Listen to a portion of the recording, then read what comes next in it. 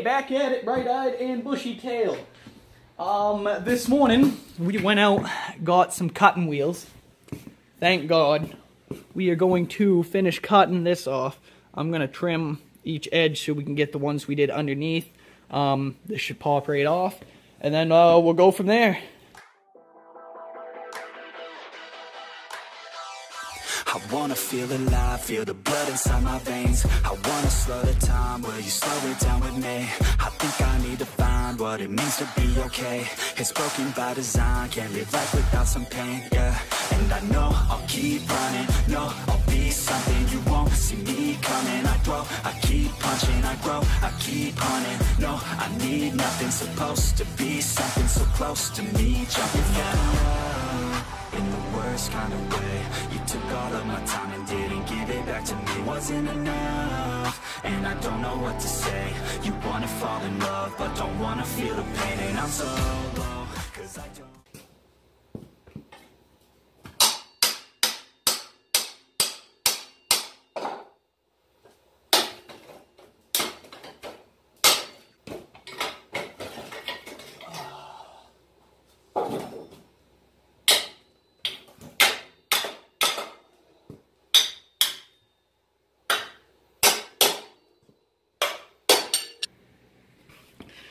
Looking right. It's not pretty, but should be able to slap the motor in there. Alright, we just got done creating the first stud here. I'm gonna put some blue Loctite on it and then fit her into the motor. Blue Loctite. Get it on the threads here.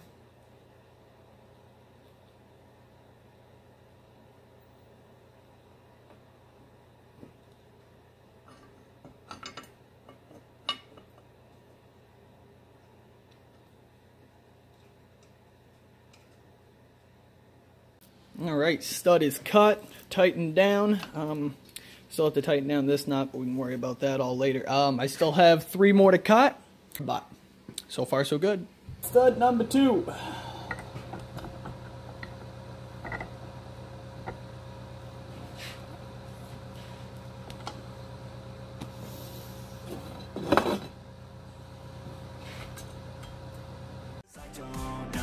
If I'm alone, if I'm unknown, but I won't go, no I won't.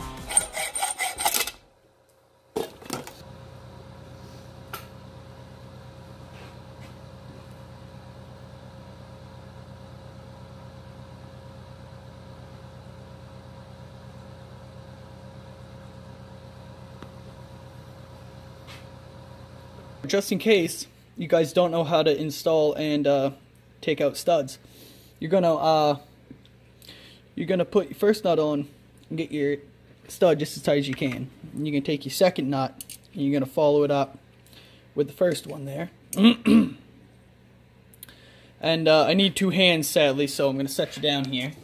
Once you have them together, what you want to do is you want to take a wrench. I don't have 214s, sadly, so I'm gonna use some pliers to hold one of them tight, but you want to hold the back one and tighten the front one down to the other. And then you're going to grab the first one and spin the entire stud in until it's tight. And you'll see when it stops spinning, the other 2 will spin together.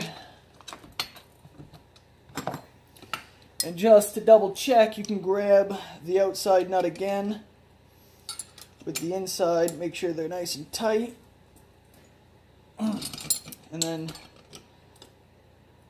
make sure that stud's in there good with the Loctite, because this 2-stroke's going to put out a lot of vibration, so you want to make sure she's in there nice and tight.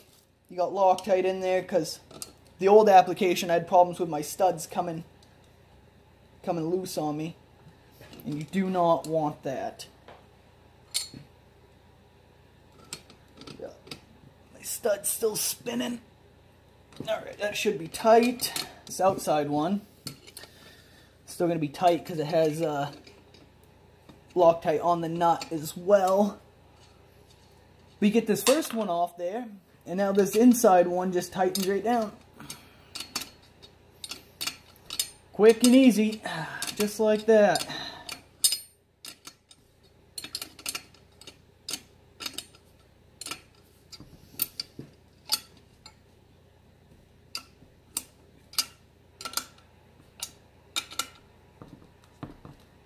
There you go. 2 freshly installed studs, custom cut. And the rear is all we have left to worry about. Obviously not fully tightened down, but on there and sitting, wrapped around. And I guess I lied. We're not going to have to chop that off. Next thing I did realize is studs still a little bit too long. Not good. You're not going to really be able to tuck that all the way in, but we shouldn't have to. Here's the next part I don't understand why they did that. Clearly that doesn't fit what the fucksoever. Fits sideways wonderfully, but again, what the fuck.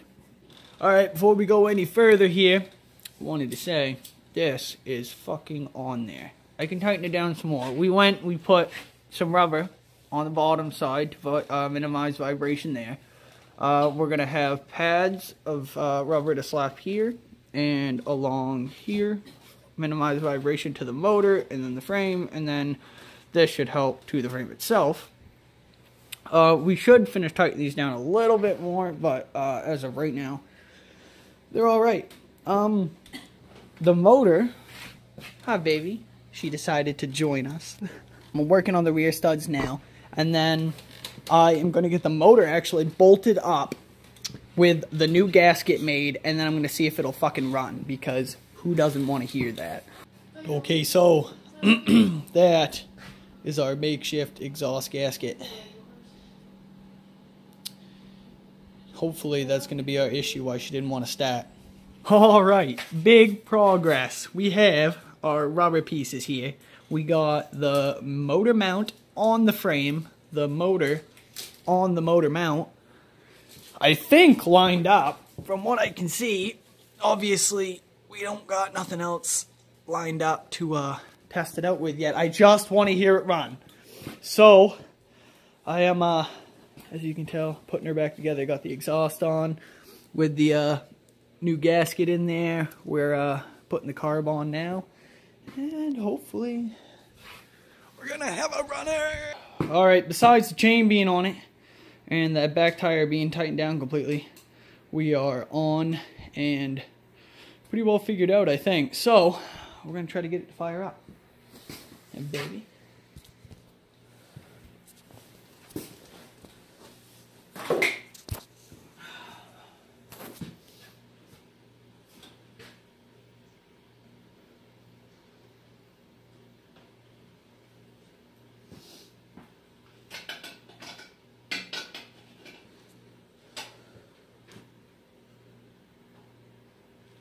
Well, here goes nothing, I suppose.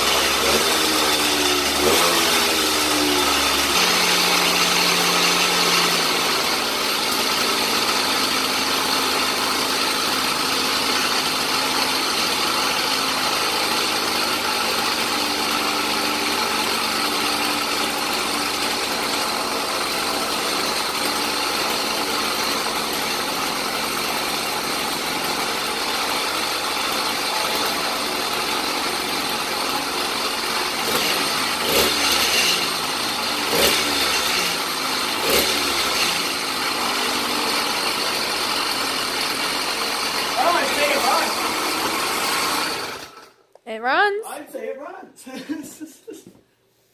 Definitely need some, definitely gonna need some rubber on the back side of the mount, like we have on the front, but Besides having to pull the motor to the left some, we have enough space to be able to do that here, because it seems to be just a tad bit out of line.